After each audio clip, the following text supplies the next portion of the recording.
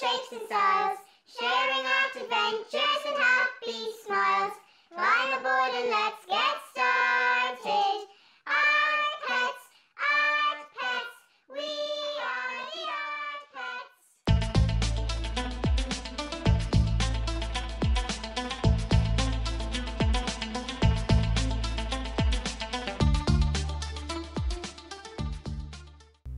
Hi everybody, welcome to part 2 of how to draw a cute puppy. How did you get on with the outline drawing of Buttons? Whatever you did, I hope you enjoyed it. That's the most important thing. Today I'm going to show you how to create lights and darks with shading. For this you will need your 2B and also your 6B or something similar. Let's go.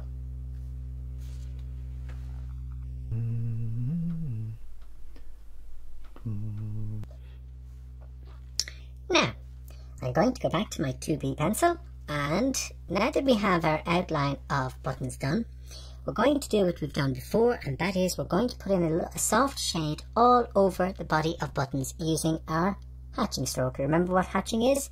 Lines that run side by side. They can be either very light or very heavy depending on what you're looking for in terms of tone. Even though Buttons is very light in colour, and while you could use the white paper and leave that vacant to create that effect, it's still oftentimes a very good idea to put an overall colour onto the surface of the object, in this case Buttons when you're drawing, so that you can rub it back out to create a little bit of texture. And even though Buttons is both light and very soft, there are some very soft shadows and textures there to display the idea of the furriness of him. And so when we put an overall shade in it and we rub it back out, we can create that sense of furriness. So I'm going to use my hatching stroke quite loosely. I'm just going to bring that over the entire body. Now, you don't have to stay between the lines. We'll be using our rubber, not just for rubbing out mistakes out, but also for part of the technique for creating both texture and lights on what we have, and for blending. The eraser or rubber, depending on what you call it, is suitable for both, and there are many different types of erasers or rubbers that you can get for that purpose. I like to use the hard ones, but then you also have what's known as putty rubber, which is very soft, and it's wonderful for blending and for creating certain different types of techniques in terms of what you're looking for. Now, as you can see, I'm keeping my hatching all in the same direction for now. If I wanted to create something a little bit more exciting or a little bit more dramatic, I could by all means go back over that in a slightly different direction. For example, I could go in a horizontal fashion, and you can see as I move down it creates just a slightly different feeling and a slightly different texture coming through, but I don't need to do that just yet. And if I want to get a little bit more depth, I can simply go back over it again, just to fill in if nothing else. Now we're going to start marking in. Now that I have the basic shade in, I'm going to start marking in the various different shadows. And I'm going to start over on the left ear, because I'm right-pawed, and if you're right-handed you might find it easier to start over there, but of course if you're left-pawed, or rather left-handed, you might want to start over on the opposite side. And the reason for that is so that by coming in this direction I'm not smudging myself or my drawing too much. Now I'm staying with the 2B for now, and I'm going to start working in this shadow that you see here on the side of the ear. You can see there's quite a dark shadow. So I'm going to work that loosely, and I'm using my pencil. You can see I'm holding my pencil really far back, so it's not as if I'm writing with the pencil where I hold it up at the point. I'm holding it far back to give me much more freedom and flexibility, and I can see what the point of the pencil is doing. And I'm working in slightly different directions and loosely to create that softness, that furriness, and that bit of texture. And I'm purposely letting it go outside the line, so that when you look at the outline of Buttons, he's not perfectly neat and tidy. He has this beautiful, adorable fluffiness, and that's what we're trying to capture, is that lovely softness. And so by going slightly outside the lines, it helps to do that. There's an edging on the ear, so the ear is not completely flat, and you can see again that there's a little bit of edging here. And so I'm just going to draw that in, and it's quite dark at the top, show that little bit of darkness there, and then back down is this. We will be coming back in with our 6B, and a 6B is very dark, and so I tend not to use it too quickly, and I recommend you don't use it too quickly, because it's not as easy to rub out if you make an error, or if you put something in you don't like, you don't take it out. 6B is harder to take out, so it's best to mark your way with your 2B and then go back over it with your 6B. The ear's casting a shadow down around the side of the head here. You can see it's quite dark where the ear meets the head, and then as the space widens, more light gets in and the shadow is a little bit paler. It's not perfectly neat and tidy because of hairiness, so I'm just going to mark that in, let that come down. Now, it comes down to here, and there is the side of the mouth. So here I have the line of the mouth that I did the last time in the video. when we were doing the outlines. I'm now going to bring that up, and I can see if I bring that line up, it's just inside the eye. So I want that line of the mouth coming down to about here. So just to about, you can see it gives Buttons a most happy look. He's a very happy little puppy. Now from there, just filling that in to that line there in that space. Then there is some shadow down around the snout, the nose. So you can see just there's some shadow just around the back of the nose here, the snout, and then underneath bring it down into the mouth, and sort of triangular shaping coming in this way and over here. And that shadow continues on down on the side of the mouth here into that space. So as before, we just mark in, creating a feeling of the steps of where everything is placed. We're not trying to be too rigid and too perfect at this point in time. Softens there. Then we're going to go back. You can see there's almost like a bird shape with wings here, or an M shape, a big round shape of shadow just around the eyes. So just mark out that shape there into the middle, and then back again on the other side, and around that I'm going to start putting in some shadow. And once again, you can see I'm using my pencil quite loosely, not trying to be too neat and tidy. And you can see the shadow down around that space between the eyes. Just getting that a little bit deeper into that space. A little bit more depth here just above the eye. There. There. And you can see how the shadow continues down underneath the eye. And then the same on the other eye here, a little bit of shadow just there, and also above it. And by using the 2B, it's allowing me just to test out my shadows before I commit too much to absolute definition. I can see the shaping of the nostrils here, they're quite defined there. Circles for the moment would be more than fine, and also here on this side. And I said I can come back in when I'm doing my 6B and give a little bit more depth into that. And then over onto the other ear. The same idea of a little bit of depth onto the ear. You can see the side of the ear. And it's a very dark line on the inside of that. I'll put that in later on. And a slightly softer colouring here. That's that space. Once more, there's a little bit of shadow down. Now, I think I've allowed myself to go too wide here. When I look at this, I can see the angle of the side of the face is coming in a little bit more. So if I put my pencil along, you can see it's coming in a little bit more at a slight diagonal, a slight angle. And when I look to the right of the nose, or the snout, I can see the space is quite small. Whereas when I look at mine, I can see I've left a little bit too much space there. So I'm going to correct that. I'm going to bring that in here, and then in out there. Now, I never rub out. If I see something I'm not happy with, I never rub it out until such time as I've corrected the mistake, because I find that if I rub out the line too quickly, 9 times out of 10, I put it in exactly the same place again. So when I feel I've done something wrong, when I've made a mistake with a line, I leave it there and I use that as my guideline to correct myself, and then I take out the line I no longer need. And I find that's a really good way of just giving myself a little bit of guidance in what I'm doing. Now, of course, that means that I have a slightly wider gap between the side of the face and the ear, but I don't think that's anything we need to be too concerned about. Just narrow that in a little there, and I think I've made the ear just a little bit too wide there, so I'm going to just narrow that down again a little bit. And this is really good because it helps me to display to you how things don't always go exactly the way we plan. That's not a problem. That's art, that's drawing, that's painting. It's the journey, and just because it doesn't go exactly the way planned doesn't mean to say it's not correct. There are many different ways to see both drawing and painting, so never be afraid of allowing things to change or go in slightly different directions to that which you intend. Now, the head is coming out towards us, so it's sitting out over the chest, and so because of that, it's casting a very strong shadow underneath itself onto the chest. That's the next thing we're going to put in, is that shadow underneath there. And again, you can see I'm working quite loosely to get that broad sense of shadow. Here and there, been quite higgledy-piggledy. I like that word. Well, 2 words, higgledy-piggledy. I like that expression. We didn't have that on Planet Fluff. I learned that since I came here to Planet Earth. Higgledy-piggledy. You can see the skin is very loose, and so there's 2 big folds here. 1, 2. And so I'm going to indicate those. They kind of slide into the middle of the chest. And yes, higgledy-piggledy. I learned that since we got here. I think it's a great expression. And another one I learned that I'd never heard of before. Thingamajig. I hear Molly, Bella and Sean say it sometimes when they're talking about things and they don't quite know the name and say, you know, the thingamajig.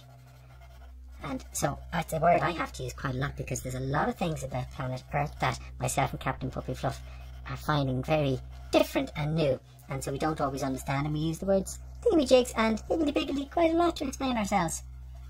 You might not think that makes an awful lot of sense, but be surprised how much sense both thingamajig and higgledy-piggledy makes when you say it.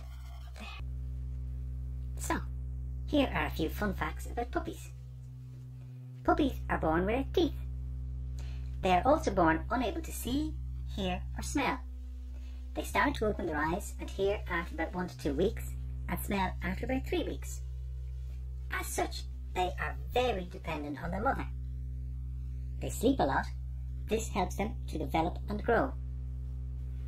They are born in a litter, usually somewhere between 5 to 10 pups, and they love being surrounded by other animals and humans. I'll tell you a few more facts in our next video.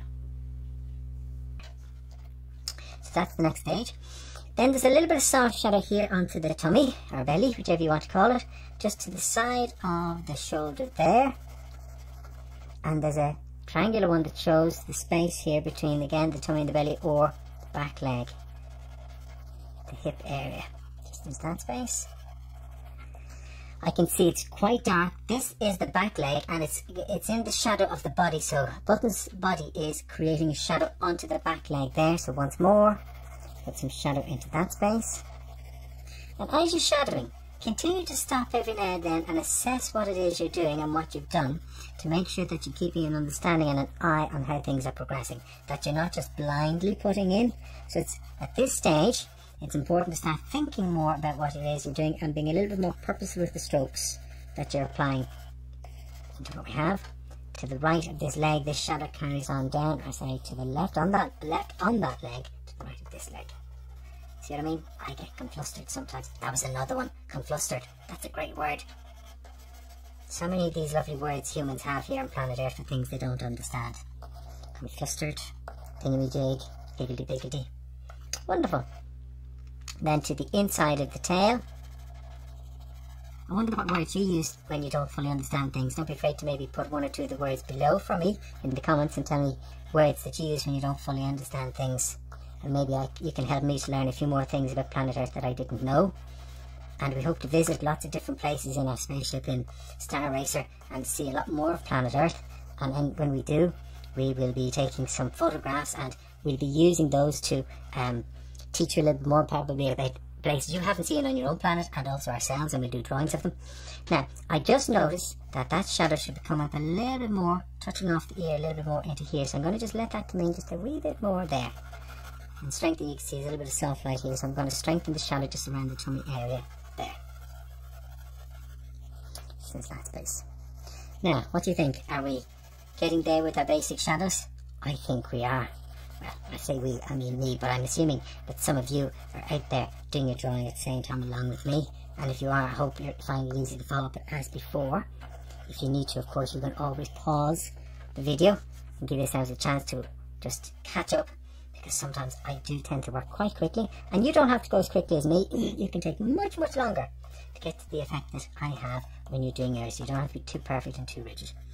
Now, okay, what I'm going to do now is I'm going to put down my 2B and take up my 6B. I'm going to try putting in a little bit of work on my 6B first and see how that works. So, 2B down, and I'm going to go back in, and I'm going to start with the darkest parts. Can you tell me what you think are the darkest parts? That's right, 2 eyes and the nose. They are much, much darker, and that's where I'm going to start. So I'm going to start with the shaping of the eye on the left hand side. You can see, again, the eyes are dark. They appear to be dark brown, maybe touches of black into them. So I'm going to start by just putting in that shaping a little bit, and then it's the eyelid. You can see a little bit of shadow for the eyelid creeping in around there, to that space, just there, and getting a little bit of shadow coming down here, and then also a little bit of shadow just above that, linking into this space here.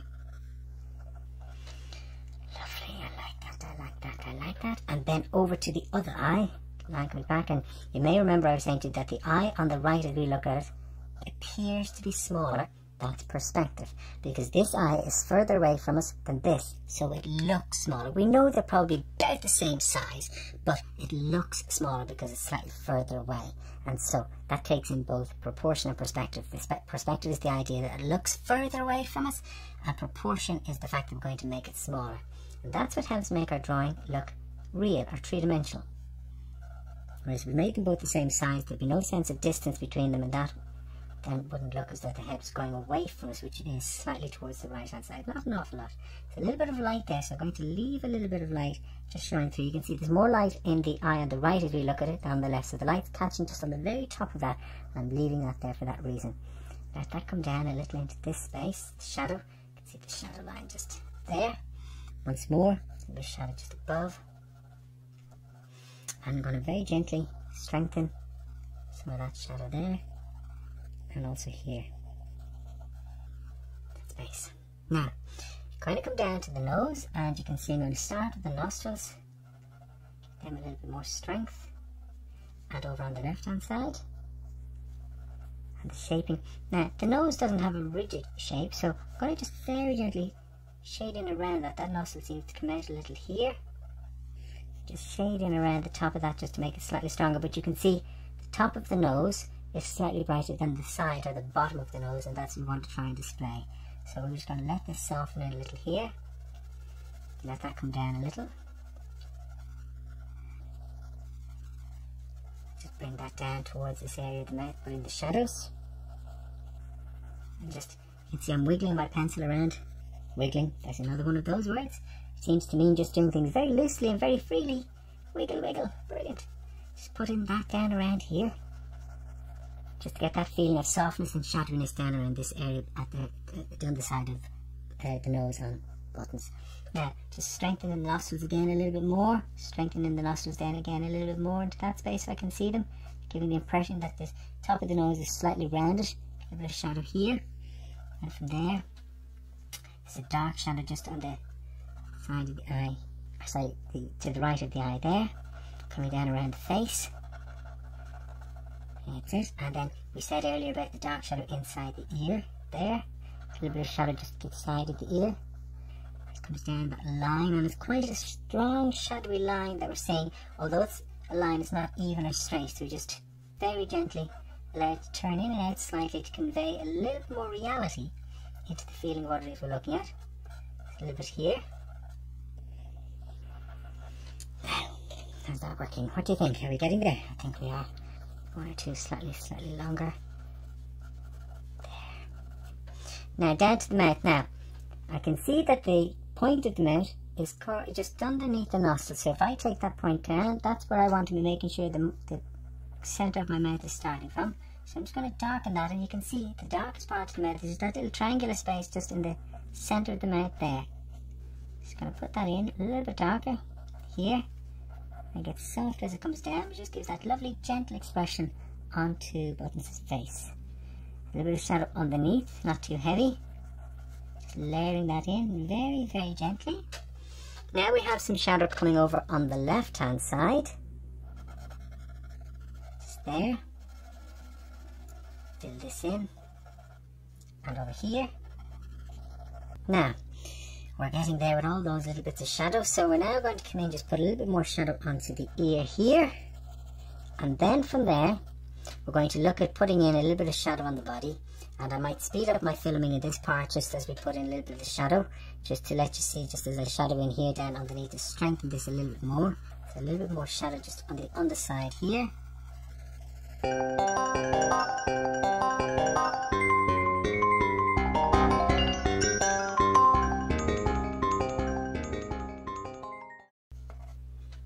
And now I'm going to move to the back of the body, and I'm going to look at my darker shadows around here and my softer shadows here. And once again, I'm just going to go a little bit faster just to let you see that all happen.